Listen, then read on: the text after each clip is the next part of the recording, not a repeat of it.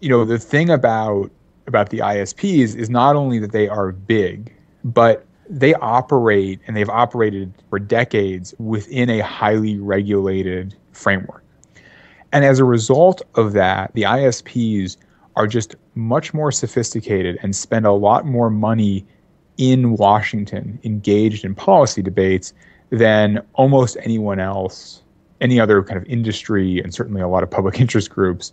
So they are just big, sophisticated players with long, expensive histories in these debates. And so they are very, very good at fighting for their interests when you come to things like this.